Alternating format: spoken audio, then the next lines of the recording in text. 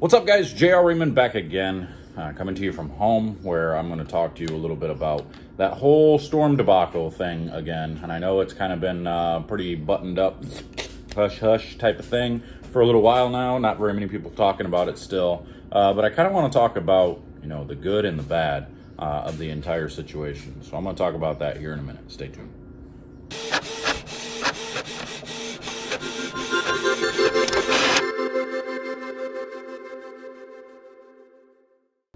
All right, so we have some issues, and the issues being we don't really know what happened. I don't think we're ever going to know what happened. I don't think anybody's going to admit to anything. One thing I do know, one thing you can see based on an awful lot of evidence that's being put out is I don't believe Storm was in the wrong here. I don't believe they actually had many, if any, bowling balls that came below the numbers. Looking at the video that they made, where they, I've seen a lot of the some of the people that work there make a video. You've probably seen it, where they're destroying the bowling balls that were sent back to them for replacement after they tested them, and under their testing, they show well above the 73 durometer reading. So most of them that I saw were actually in the 74 range, which gives you quite a bit of leeway. So it's kind of confusing as to what's really happening here. We don't really know what's going on. We saw that Storm was threatening an awful lot of danger, or not Storm, I'm sorry, USBC was threatening Storm with an awful lot of danger if they continued to sell those bowling balls that were deemed illegal in just that one tournament. My question is, and I think a lot of people have the same question, is if Storm has, or if USBC has deemed these balls illegal, why would you ban them in just the USBC tournament and the PWBA and not everywhere? Like, I'm very confused as to why that seems to be the route that they went. If they're illegal, then you should get rid of them. But that leaves an awful lot of question in the air to see maybe they're not illegal. And from what I'm seeing with the testing that Storm was doing and the videos that they've showed about how durometer readings can be really bad and how they're not even close to what they actually show, just by doing a polished ball and then doing a solid ball after, the polish gets on the needle and then that makes it softer than what it really was. And that's an issue, so they showed where they did one with the polish and they tested it and it came out at whatever number, and then they went to the solid ball and did it and it came out at under 73, and then they did it again in the same spot and it came out at over 73, and they kept doing it and it kept getting higher until it kind of plateaued at 74 something. So it showed that the readings actually changed as they did them, and their theory was that the polish was causing something, which obviously through their evidence, that is, the finishing effect is what's causing it. That's confusing to me because polish technically makes a ball skid more. It kind of takes a footprint away. So I think it's a false reading is what we're getting based on, the polish that's being put on after. Because from my understanding is these companies send these bowling balls out before they're fully finished at whatever surface that they want them to. And they get tested in that atmosphere, in that, surface, whatever, 500 grit or whatever they send them off at as an unfinished product. And they all test, good. And it's the same situation with the purple hammers. All the purple hammers were sent out. They tested positive. They were good. Everything was good. But then over time, they become softer. And then we have issues.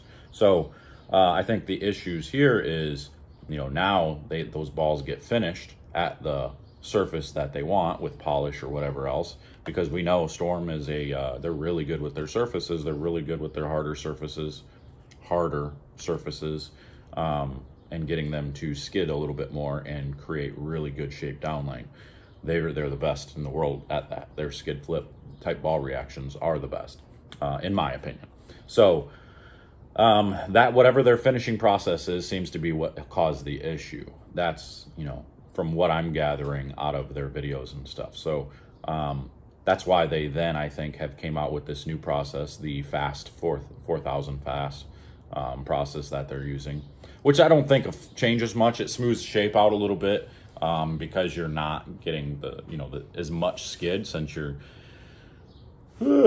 technically putting teeth in the bowling ball, and it's still shiny, but it's not polished shiny. So they're getting it shiny without actually using any product, any type of polish or whatnot. And this keeps them to where they're legal on the shelf. You don't have to worry about them being tested with the polish on them. My question is the polishing procedure causing the same issues with other companies? Like, I would like to see if, Brands of Brunswick and, some of these other companies are doing before and after testing on durometer readings and seeing if, by chance, the polish process, is, say, taking a ball from 75 hardness to 74 after they polish it or something along those lines. I'm curious, and I don't think it's necessarily that the bowling balls are actually that, reading that soft. I think it is the faulty testing that's causing bowling balls to read softer. I don't think it's actually the fact that bowling balls are too soft. I think it is bad testing procedure and all that good jazz more than anything. So, I'm not here to criticize USBC. I'm not here to criticize anybody. I just think at some point, this has all got to get a handle on it, because it's costing Storm a lot of money, and to replace these bowling balls that they probably should have never had to replace. And it's costing an awful lot of people time and frustration. And I guarantee that Storm's going to lose some customers based on this, because there's a lot of people that aren't going to look into the facts. They're not going to look into anything. Even if there were a lawsuit of some kind and Storm were to win a lawsuit on the whole thing, like, let's call it a defamation type of thing, I don't think that would matter, because a lot of people, it would matter for Storm, because then that would financially help them a little bit better and keep them, from being liable for stuff like this. But I don't think it would help the market share that they would have, because so many people would still, dang it, it's too early. So many people would still probably, not so many, but some people would probably never even see that type of stuff, and they're just going to take the word that, oh, these balls were illegal. They made illegal bowling balls. I'm never buying Storm products again. That type of stance, just because a lot of people don't like to research, a lot of people don't like to look into things. They just kind of take what they hear and they take their word for it. And that's unfortunate. And we see that with an awful lot of different scenarios, a lot of different things in the world right now. But I think this is just one thing that it's kind of a black eye to the sport. It's rough to see. I know USBC wants to show that they're doing their job and whatnot, and I commend them for trying to do their job. I just think we need more transparency. I kind of want to know. I think me, and along with a lot of other people, want to know what in the world is actually going on, like what's really happening. So I don't foresee any bowling balls being technically illegal. I don't foresee them ever being banned or anything like that. I think that would cause an awful lot more problems for both USBC and Storm if something like that were to happen. So I don't see it happening. But man, it's frustrating.